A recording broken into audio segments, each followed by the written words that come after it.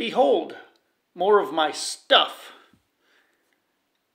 If you're watching this, you probably know exactly what these are. These are Psychopathic Records charms, or ICP charms, Hatchetman charms. There's all kinds of different names. And I've been collecting these for about 20 years, actually over 20 years now. And my friend Sam, he introduced me to this band in the mid-90s that I'd never heard of. And I was just they were very odd, but it fascinated me. I'm not a big fan of their music, but I will say, you know, a couple of their songs are catchy. That's true. But the fan base is really what intrigued me, because these guys are very loyal. I don't think there's any other music artist that has quite the fan base of ICP and the following, the cult fan base. And I'm interested more in the fan base and the surrounding of the band than the music they create. It's just, I don't know, I just find that really interesting. But, so my friend came back, it was in 1999-ish, he came back from a concert he went to, and he had one of these around his neck. And I'm like, what is this? You know, I didn't know much about the band, and then I started reading. I was like, wow, these guys are unique, if lack of a better word. But I was fascinated by these, because I remember when they came out, they were extremely hard to get, hard to find. eBay was brand new at the time. You know, this is 99, 2000. So these would sell out even at the shows really quick. So for some reason, I started collecting them. And my friend has since moved on from, you know, being a huge fan of that band. But for some reason, I like to collect random things for the most part. And these are one of those things that are just odd. And it started out, I ended up getting, he actually got me one. This is the large, original, like 1999 Psychopathic, or what is it, Psychopaths from Outer Space. I think that was the tour. And these were releasing. And they were still somewhat of a limited run. This is the large silver version that's diamond cut. So each one of these, there's slight differences. So you have like, this is a silver one too. This is the non-diamond cut version of this one. And they're marked like sterling silver, just stir up here. And the fascinating thing is there's a lot of fakes of these types of charms, but they're really easy to spot because they're very crudely done. And yeah, I like the detail. I think they're just really unique. And a lot of people just know what these are. And so it just kind of had a collectability to them. So these came out in 99. I picked up a few. This is, you know, over the course of many years, they got some tarnish. This is actually the first time I've had these out in a long time. I just kind of forgot about them. And yeah, I just think they're very cool. Another cool aspect of these charms, the diamond cuts. Whoever made these, there's slight differences in all of them. So this one has diamond cuts all over it, whereas this one is just on the edge. This is like my favorite style. Just on the very edge, you can see a lot of detail in the guy's face. And so, yeah, that was my favorite style, because there's many different versions of these charms. And these are the smaller versions of this. And so this has a diamond cut right where his eye is. Actually, I think a lot of the smaller ones do. So these two, they're both the silver version. These two are pretty much identical. You could see some molding flaws when they made these. I think they were probably more of a home brew. I'm not sure if Psychopathic Records really had jewelers, but they did a pretty good job. Good execution. So, small version, the large version. There was always two versions of every charm. Usually you had the small and the large. So these were the true originals that came out in 1999. And then, so we'll fast forward a bit. In 2003, actually, before I get to that one, 2000, this style was released. I found a gold version of it, a small gold. And it's slightly different than the OG. This is a gold OG style. You can see how the hatchet is slightly different. These are both 10K, 10 karat. I'm not sure on the weight, they're not that heavy. But yeah, the originals had this kind of grainy molding marks on the backside, which I like. And the 2000 version was marked 2000 ICP. They both have like a brush finish.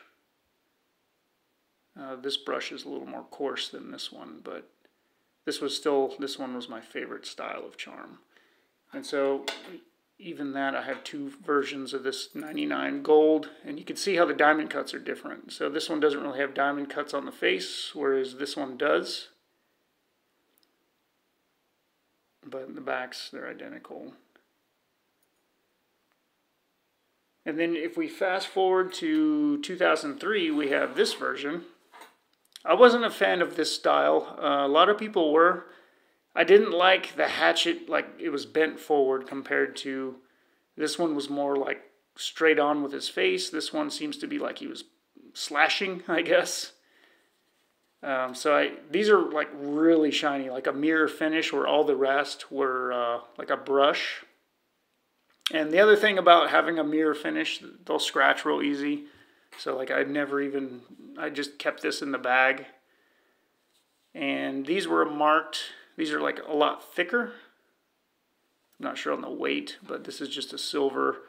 And this one is stamped 2003, 0.925 sterling silver. And it also has a movable bail, whereas the rest all have like a solid, there's no moving in the bail, whereas this, they designed it. This was the first year, I think, they designed it with this. And these were released on the merch store, the Psychopathic or ICP, was it Hatchet Gear? So this was the first time they started releasing these. There is a gold version of this, and I do remember seeing it on the website at, I want to say it was like $600 in 2003, 2004. Thinking back, I'm like, man, I should have got that because it'd probably be worth a lot more now, but whatever. I got a pretty good buy on all these over the years. I didn't think I paid up too much for any of them, so it was kind of the thrill of the hunt. That's why I kind of like collecting these. And if we fast forward to 2009, because there was a big gap from when these came out to when they started releasing again in about 2007. There was another version. I used to have a couple of the small ones. To me, they were just horribly done. I sold those. And then in 2009, they re-released a good quality copy. This is still in the original packaging. So these have a mirror finish, and these are more in style with the original Hatchetman. So you can see how, the hatchet, the pose is slightly the same, is pretty much the same. The difference is this one has a movable bail, and they're marked 2009 on the back. And this, the original didn't really have a lot of markings minus, the 10 karat or the sterling. So I picked a couple of these up when they re-released. They had a large version too. I didn't grab that because I was just trying to, I was just collecting here and there. And then also in 2009, that was when I finally completed my pinnacle, my coup de grace of the collection is the large gold 1999 Hatchetman charm. I think it even had this bag, or this bag came with one of the other ones, but yeah, this one is one of the hardest to find, and I can't remember if I got it on eBay, but they didn't show up very often. So I grabbed it, and after this I was like, okay, I'm done. I finally completed my collection and didn't really have plans on getting any more. So yeah, I've just had these pretty much sitting in storage for a long time, but yeah, this one is one of the rarest, one of the most unseen versions. Wish I knew the numbers on how many they made, but the gold original, which there's only one original, in the 1999 version. And yeah, I guess the artists have their own versions that are just one-offs, custom made.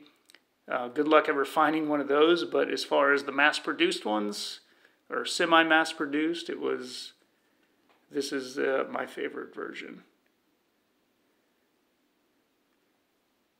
And the gold, it's 10K.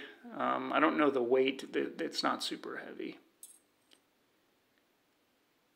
But yeah, these are just wanted to show these because they are kind of unique. And the fascinating part is that band and the cult following.